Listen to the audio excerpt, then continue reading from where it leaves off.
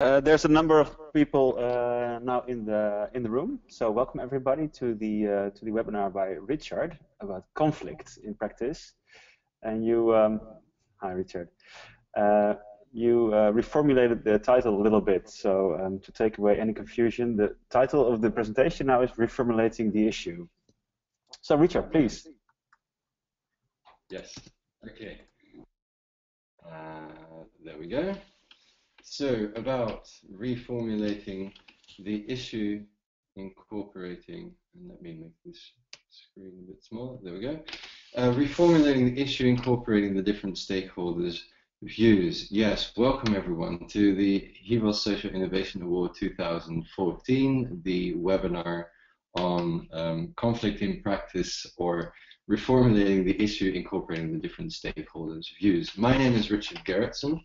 I work for the University of Amsterdam at the Amsterdam Center for Conflict Studies, where I teach and design courses around social innovation, social entrepreneurship, conflict and negotiation, mediation, what is conflict, but also how to use art as a form of intervention in conflict, moments of conflict, conflict between different stakeholders.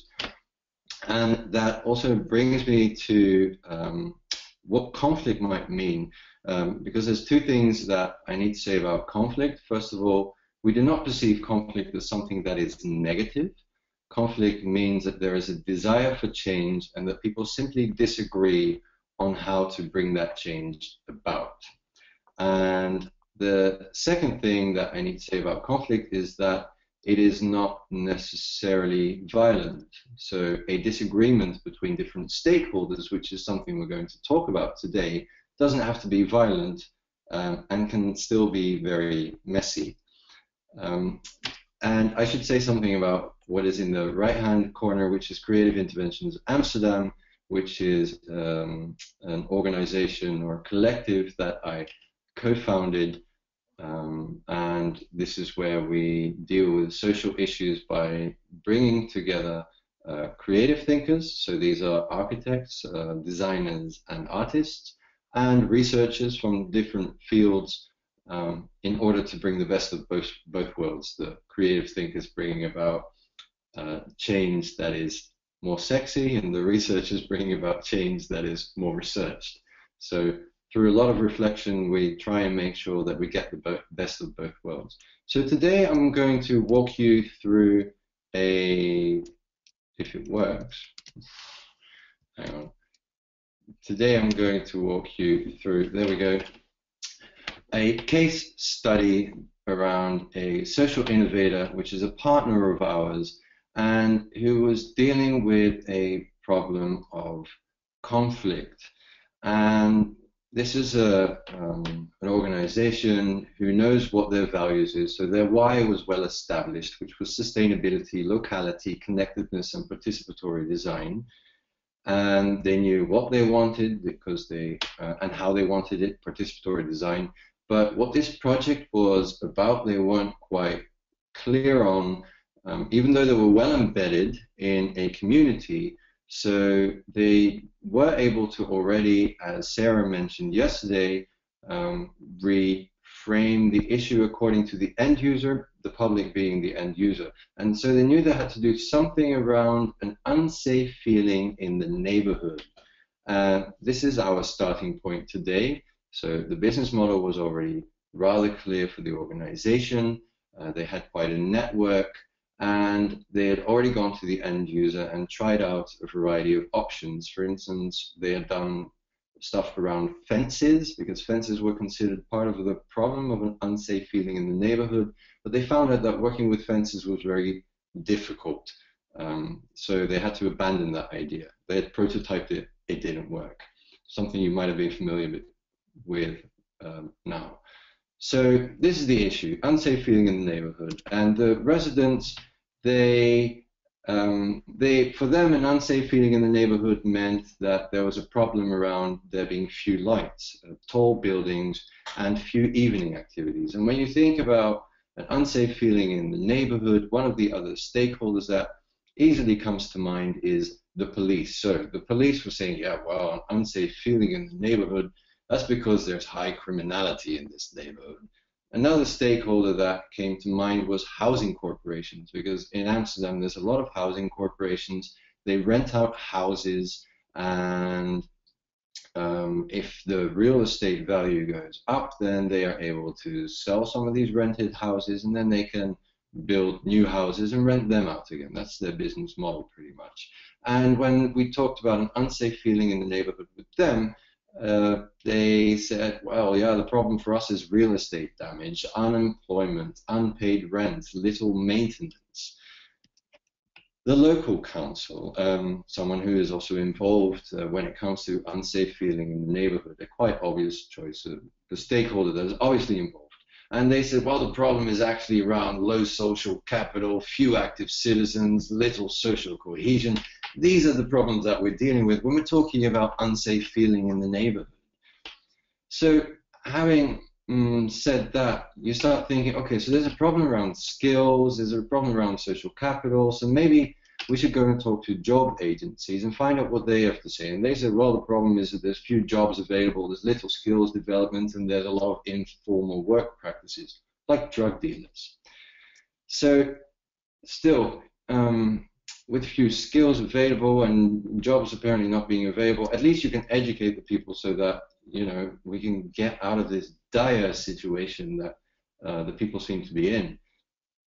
But the schools said, well, actually, we have a problem with general low level of education and language barriers. See, actually what you need, according to the schools, is 70% children of highly educated families, and then if you have 30% of children coming from low educated families, the 70% can lift up the 30% without doing any damage for the 70%.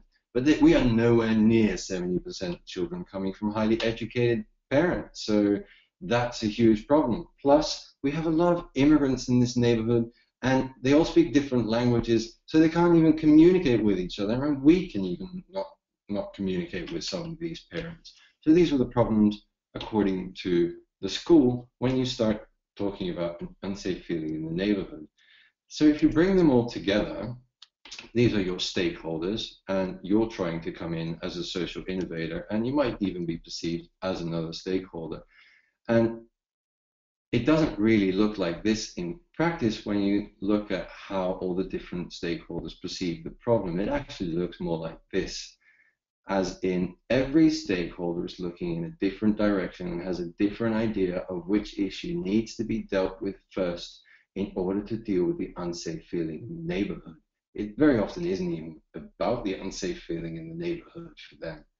So if you look at this picture, then yeah, it becomes a problem. Just imagine that you start dealing with this problem and this is your picture. These people are likely to get into a conflict. Imagine you would put them in a room together, which might actually be a good thing. I mean, these groups are never really put in a room together, if only they were.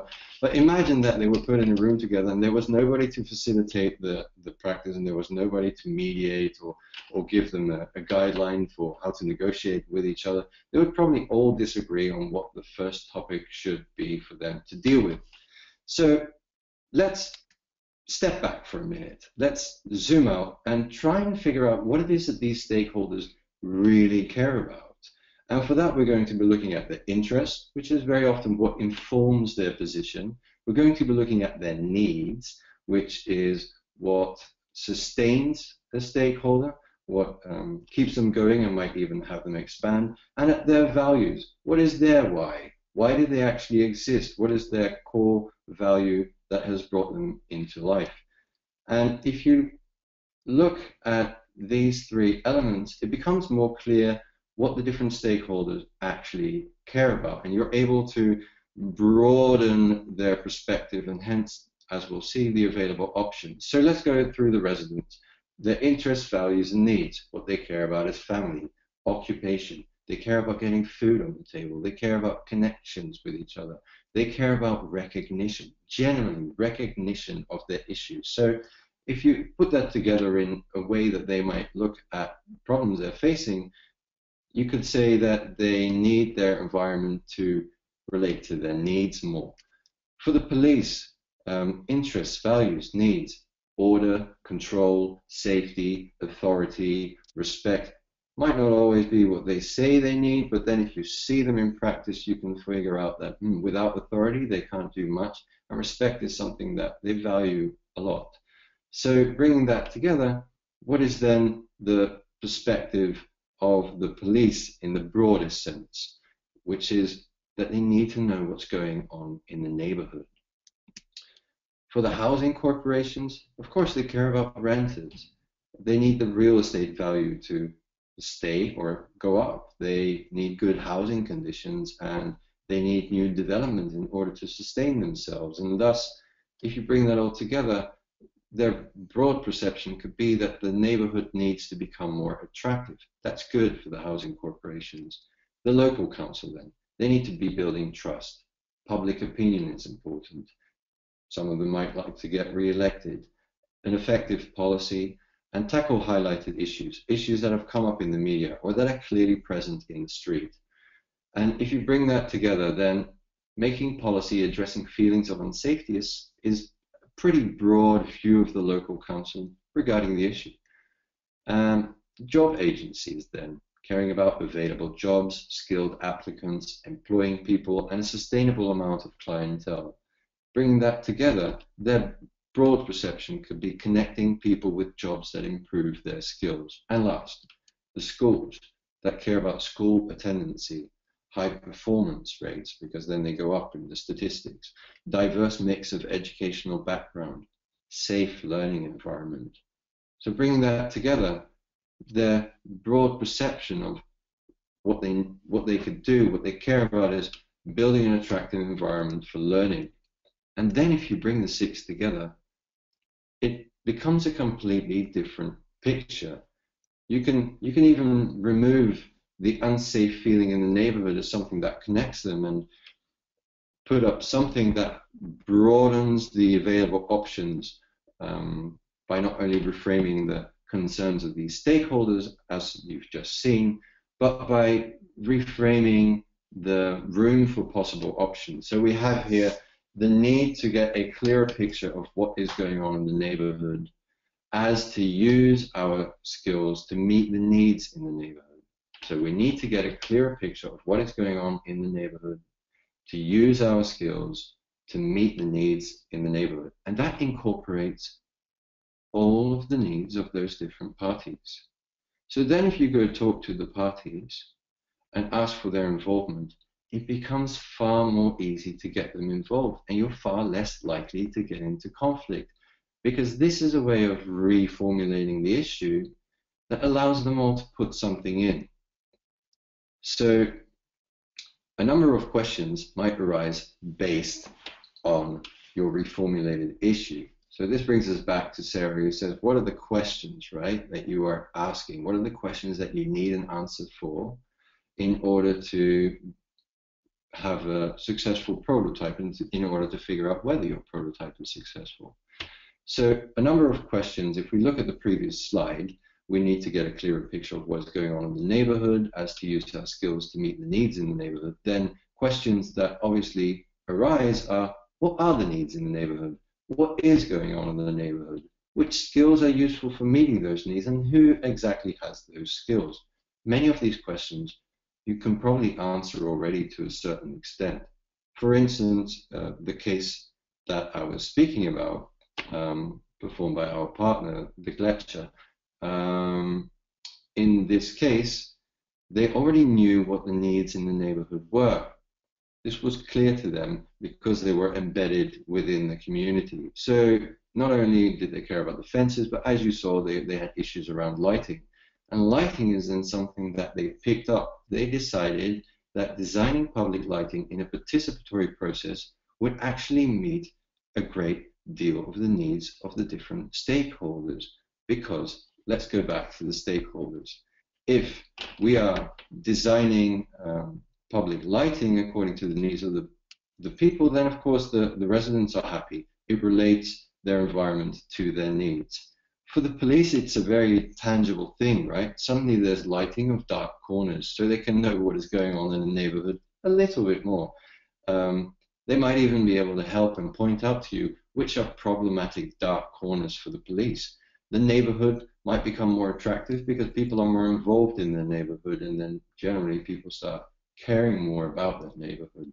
A policy of addressing feelings of unsafety is dealt with by dealing with this issue that the residents themselves brought up, namely the issue of lighting.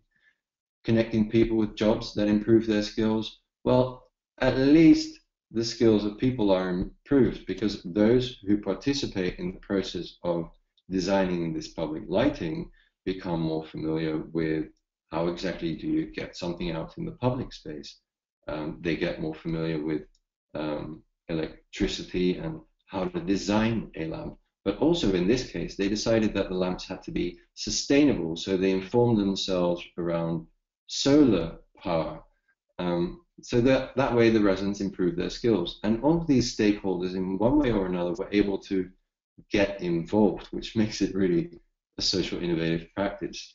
Lastly, for the schools, building an attractive environment for learning, interestingly enough, through this participatory process, a learning environment was created that attracted children, and eventually children started their own project in this learning environment. So, and because it was around lighting, the Gletscher even managed to get another stakeholder on board, being an energy company that was interested in this issue. So also think about which other stakeholders might you be able to get on board once you know what to do. Just to briefly summarize, you have the original issue, you figure out who the stakeholders are, you find out what their needs, values, and interests are, and that way you can broaden the way in which they're looking at the issue. Incorporating all these views, you might even be able to reformulate the issue to broaden your options for change. Lastly, keep in mind, check with the stakeholders whether you got it right. So the more you involve the stakeholders in the process, the more likely you are to get their support and hence be successful and avoid conflictual situations. Second, find answers to your questions. There's questions that obviously arise, and see how to find an answer to that. Sarah's lecture, have another look at it. It might be able to help you there. And don't be afraid to alter your original idea based on the findings. The example of the fence in this case is a good one. They started with the fence, they started prototyping and figured out, actually, this doesn't work.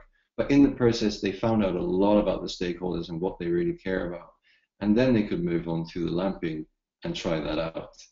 Good luck, and I'm available for questions. Thanks so much, Richard, for your interesting talk. I'm